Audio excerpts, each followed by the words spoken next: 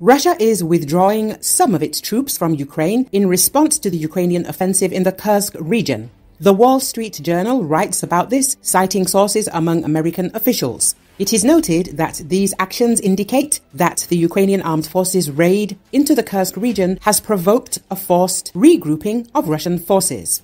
The publication's interlocutors noted that the US is still trying to determine the significance of this step by Russia and did not specify how many troops Russia is transferring from the Ukrainian front to Kursk. His assessment confirms the statements of Ukrainian officials that the surprise operation in the Kursk region diverted Russian troops from Ukraine. Meanwhile, Politico Europe also reported, citing an official in Kiev, that a relatively small number of Russian troops had been withdrawn to respond to the incursion into the Kursk region. US officials told the magazine that it was still unclear how many troops Russia was pulling out of Ukraine. Against the backdrop of the Ukrainian operation in the Kursk region, the Russian Federation has begun to withdraw units from Ukraine. In addition, the demilitarization of Kaliningrad has begun, reported Lithuanian National Defense Minister Laurynas Kasčiūnas. The minister added that the next good sign from the partners would be permission to use long-range weapons on the territory of the Russian Federation. He emphasized that his country is lobbying for this among Western countries. Earlier, the representative of the Ukrainian Operational Group of Troops, Tavria Dmytro Lykova, told that Russia withdrew a small part of the troops from the temporarily occupied regions of Zaporizhzhia and Kherson regions against the background of fighting in the Kursk region. Commander-in-Chief of the Armed Forces of Ukraine, Oleksandr Syrsky, reported to President Volodymyr Zelenski that 74 settlements in the Kursk region are now under Ukrainian control.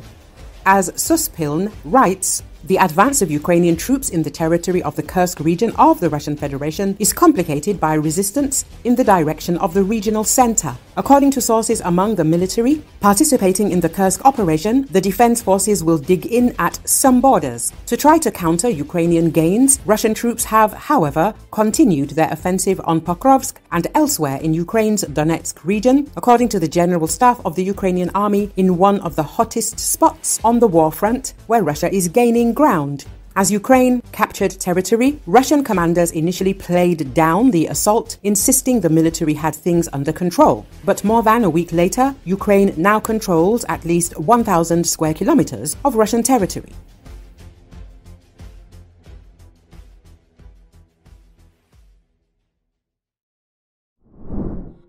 Russia has prepared its fleet to launch nuclear-tipped missile strikes against targets in Europe. The Financial Times reports this, citing secret documents it has obtained. They say that the Russian fleet is trained to fire nuclear-tipped missiles at targets deep in Europe in the event of a potential conflict with NATO.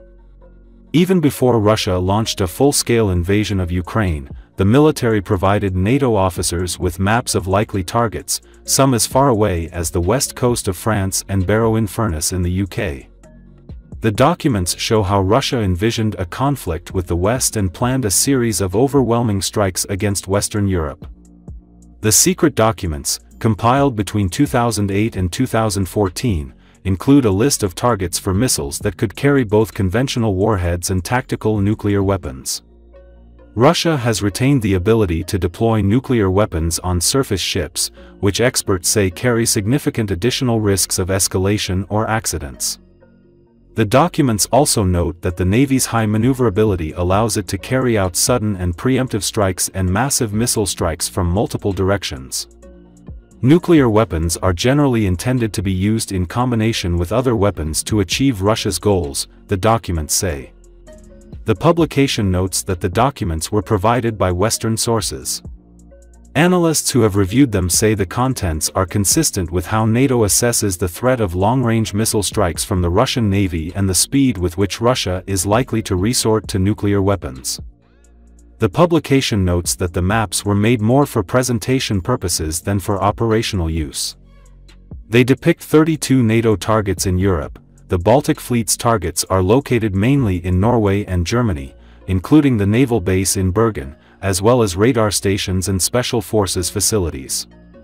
The Northern Fleet is expected to hit defense industry sites such as the submarine yard at Barrow-in-Furness in northwest Britain. At the same time, former NATO official William Alberg, who now works at the Stimson Center, said that this sample is only a small part of the hundreds, if not thousands, of targets mapped across Europe.